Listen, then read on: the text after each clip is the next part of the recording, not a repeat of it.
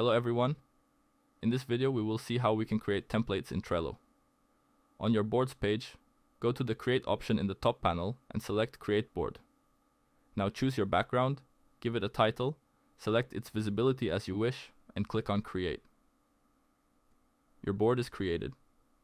You can add lists, add cards, according to your liking.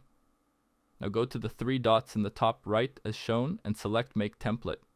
Click on Make Template again. Now write the description as you wish and save, and your template is created. If you found the video useful, consider subscribing. Thanks for watching, and I hope to see you again soon.